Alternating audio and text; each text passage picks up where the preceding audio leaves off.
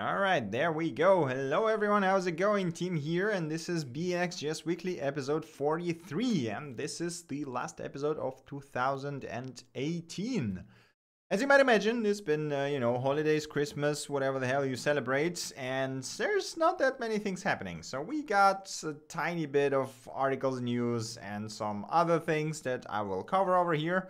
Majority of other outlets just go around and say, hey, we're gonna show you the best things of the year. I'm too lazy for that, so I'm actually gonna do the proper thing, which is, there's not that much things to talk about, but we're gonna do that anyway.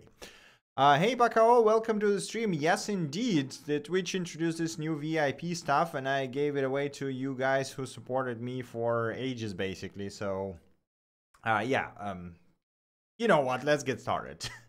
We don't really have that much, and I just want to go through that and go have some more rest, I guess. There's been too much socializing in the weekends and in the holidays, but there we go. The first article we got here is called Let's Build a Real-Time WebGL Map of All Airplanes. And it's exactly what it says. It's a pretty interesting tutorial. I mean, it's very basic, but it's really cool on how to build a WebGL map of all the planes that fly around in a real time, which is a really neat demo, and I think is one that is quite impressive. There is, of course, an API for that, so you wouldn't really have to do anything yourself, and you would also use the D3.js for rendering, which, as you might imagine, can do just about everything. So yeah, if you were ever interested in trying out something like this, do check it out. It is pretty cool and will get you a really nice visualization of all the planes around the world. Next article we got here is Node.js Fundamentals, web server without dependencies. And just as it says, it talks about using just a Node core or standard lib HTTP package to build a server, right? Which I think we already had similar articles before here, but this one is actually quite extensive, and it talks about just everything you might want to have on the server, including body parsing, HTTP methods, routing, and so on and so forth. I think the interesting discussion around that article came up on the Twitter as the people who, some of them maintain similar packages, the other were just pretty prominent developers in Node community.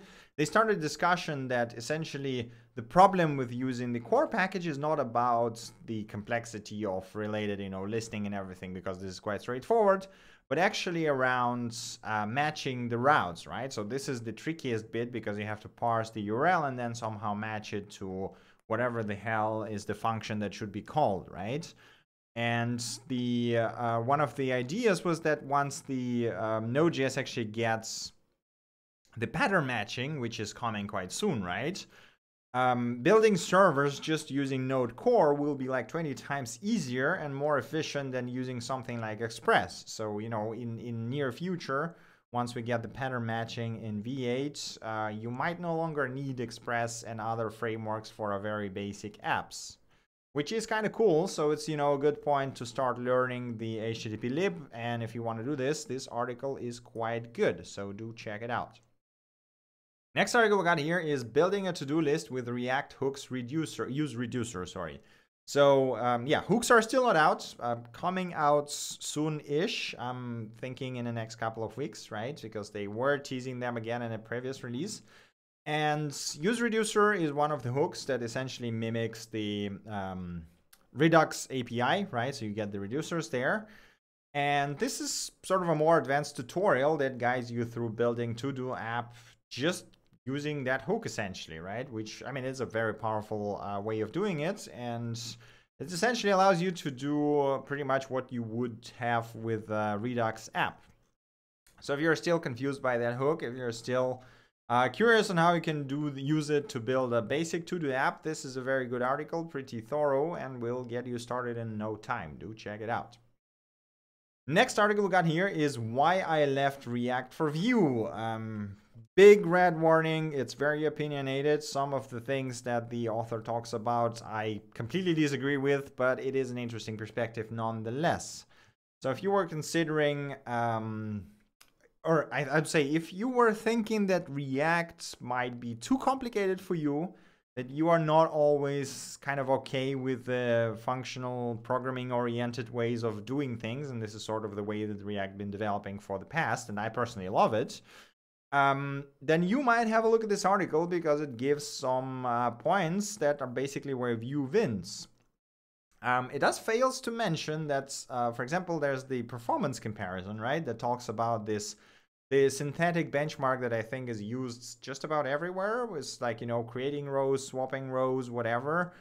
And it's been, I think it's the React team has already discussed this, I don't remember how many times. There's been like 20 talks on that or something, that the React is never optimized for synthetic benchmarks because they don't really have to, right? So they have a Facebook that is a real website used by millions of people, and they optimize it for the use cases of the Facebook, which is the real website, which might be why in synthetic use cases, it might not perform as well as something like Vue, for example, or to be frank, anything else that is built specifically around these use cases, right?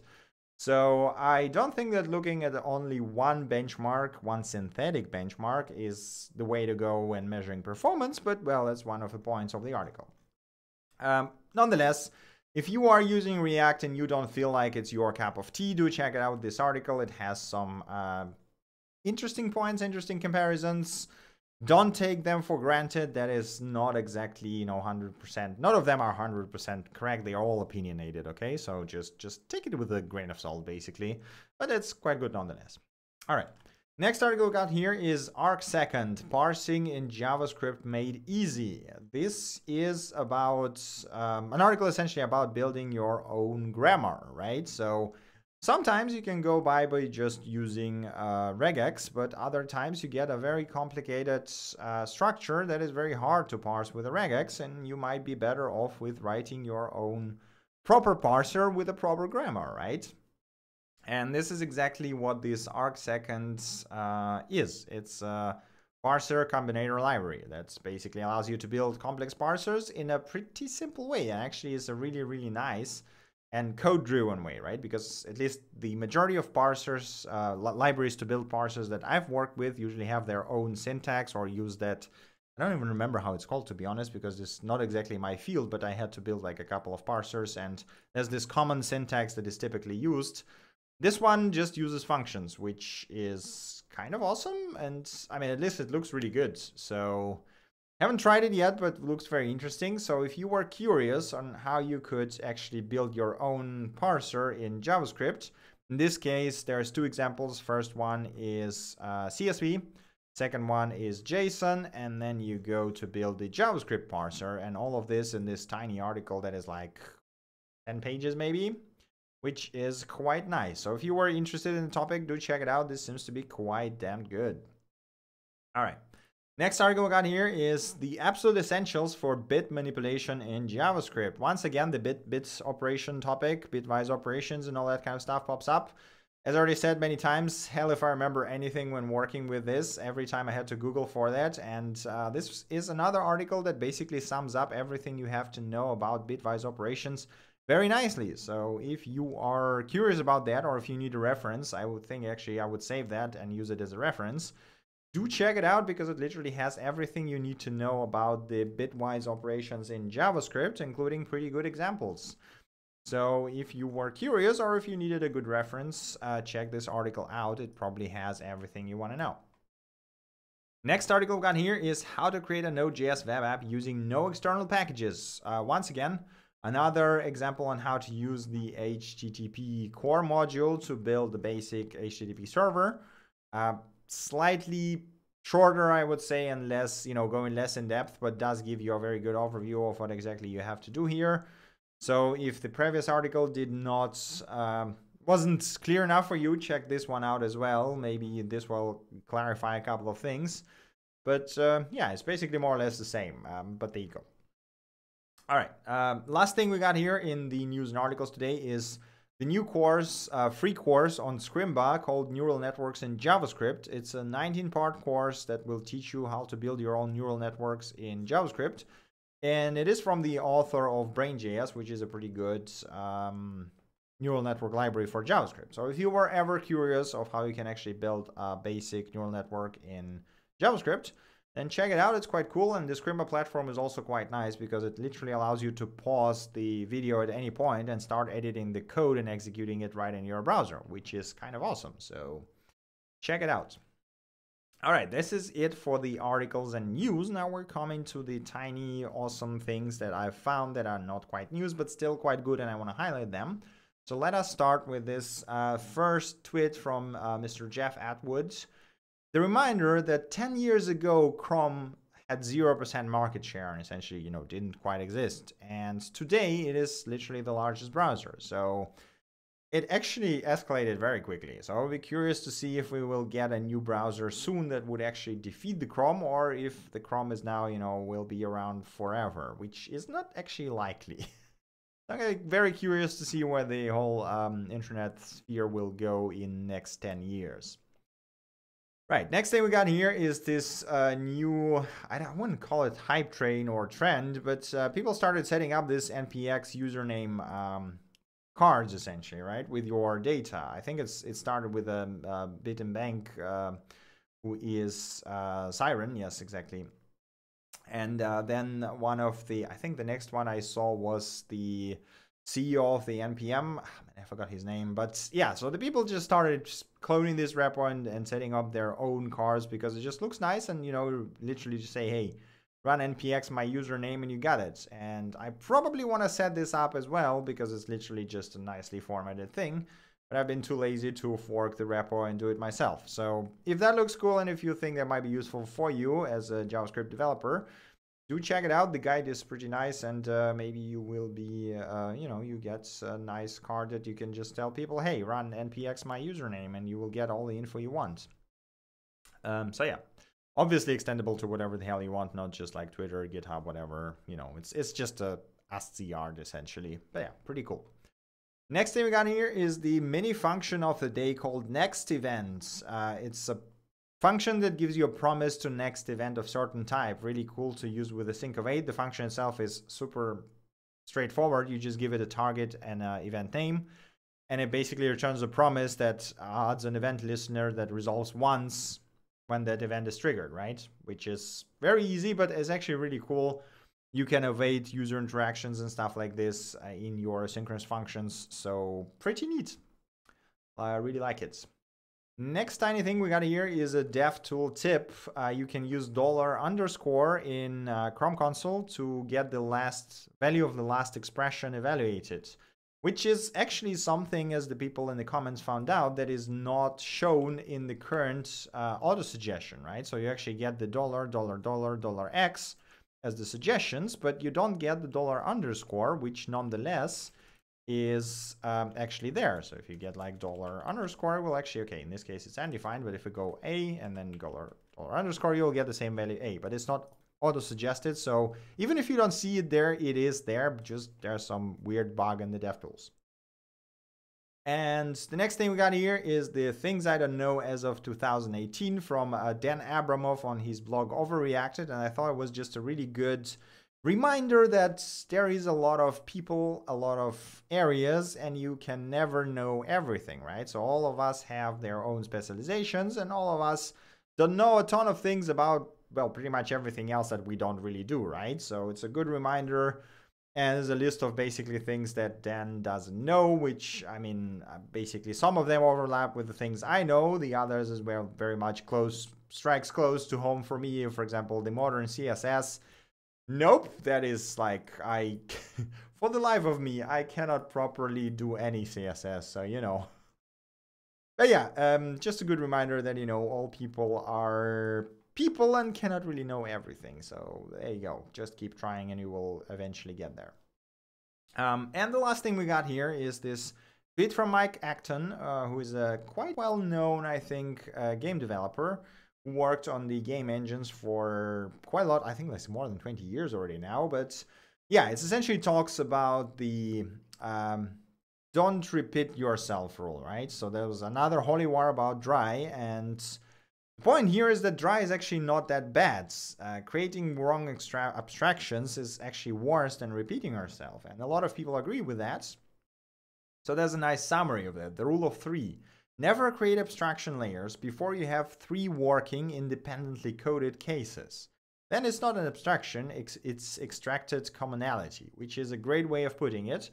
And the way I picked up this tweet, actually don't follow Mike, but probably I should, because it sounds like he's got some interesting thoughts, but I actually saw this tweet retweeted by John Carmack, who is also, you know, a very good developer and probably a person you should listen to. So don't listen to me, listen to Mr. Mike Acton and John Carmack, because they know their stuff.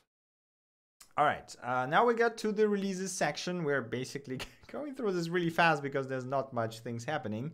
As I said, you know, Christmas, New Year, and all that kind of stuff.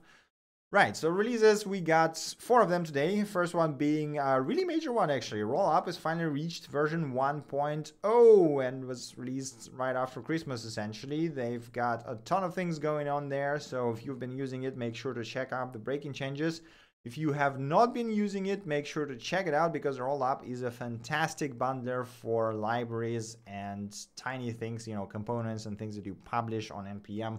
For use, it is working way better, in my opinion, than Webpack or Parsing or anything else for the components specifically. Haven't really tried using it for the apps. Not sure, I have to check that out. But yeah, for the tiny libraries and components, it's a fantastic bundler, and you should check it out now that it's version 1.0. Even so, it's been working quite well even before.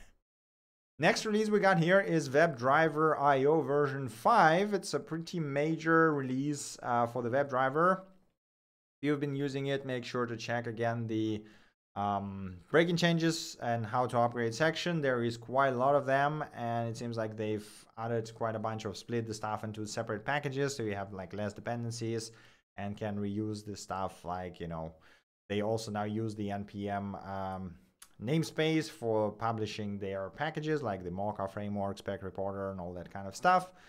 But yeah, seems to be pretty nice. Moving to the modern world, basically. WebDriver is a very big, very heavy package, but sometimes quite necessary, so do check it out.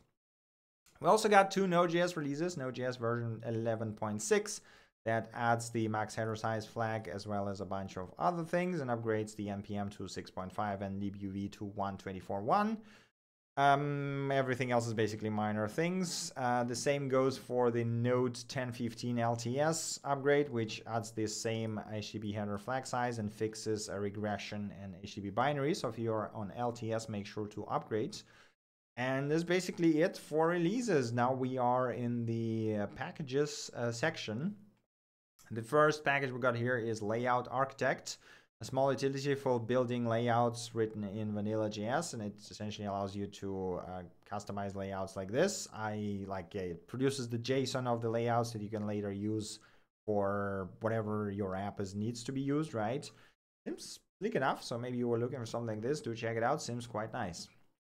Next thing we got here is BxJS. I have no idea why would you use that, but it's a library for more Wiggly divs. It's Wiggly divs, so Viv, you know, it's terrible, and please don't use this on your website, but there you go. It's just all Wiggly and terrible, yes. Next thing we got here is React Kawaii, cute React SVG components that literally allows you to do things like this. And there's like, you have mood, you have color, you have size, you have animations, and there's like different components that all look very cute and have faces and animated and everything, and it's just great. Why would you not use that on your website? There you go. Next thing we got here is Music Funds, a JavaScript music utility library that contains small music notation related functions. So if you ever needed to work with music notation, do check it out. It seems to have quite a lot of actually functions. So it's like Lodash for music notation at this point, essentially. Seems quite nice. Check it out if you're working with music. Next thing we got here is a CLSX, a tiny 200-byte utility for constructing class name strings for React, Preact, or whatever conditionally. And it's supposed to be a drop-in replacement for class names module that is slightly bigger and actually slower according to the benchmarks. From Mr. Luke Edwards, if you remember him, he is the guy behind Polka, for example, and a bunch of other super tiny, super fast libraries. So it's probably really good. And if you're using class names, consider replacing it with this one. So, yeah, seems pretty straightforward, actually. Also supports Veratic, ways of defining classes, even with arrays, which is kind of insane. So yeah, quite nice. All right, next thing we got here is typed GraphQLify, a TypeScript to GraphQL conversion tool without losing type information. So it aims to give a better TypeScript and GraphQL experience. As a person who never uses TypeScript, wouldn't say, I used it once or twice, but I'm not using it daily. Basically, I don't really know how it compares to just using TypeScript with GraphQL. I guess having more types is always better in TypeScript, right? So if you're working with GraphQL and TypeScript, do check it out. Maybe this will save you some time or make your GraphQL experience better. Next library we got here is ODI or OD. I'm not sure how exactly you read that. Opinionated Declarative Idiomatic Framework for building scalable, supportive enterprise applications and service.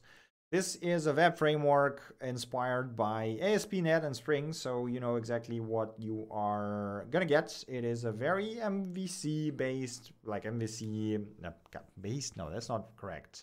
It's basically MVC framework, right? And it's very object-oriented and has the decorators classes and all the kind of things that you would get in .NET or Spring or Java or whatever. As you might know, I'm not a big fan of that, but maybe you are, then do check it out. It looks quite well thought through, so maybe this is what you were looking for. Next thing we got here is Domicli, a package manager for components.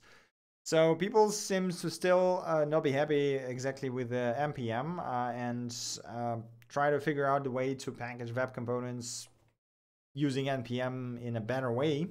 And this is exactly what the DOMI does. So it does use NPM registry in the background, but sort of allows you to work with web components in a better way, I guess. I'm not exactly sure how it works. It is still in alpha, and there's not that many documentation explaining what the hell is going on and why should I use that over NPM. But maybe you know the pains of web components, and you know the pains of using NPM with web components, and maybe you are looking for something like this. All right.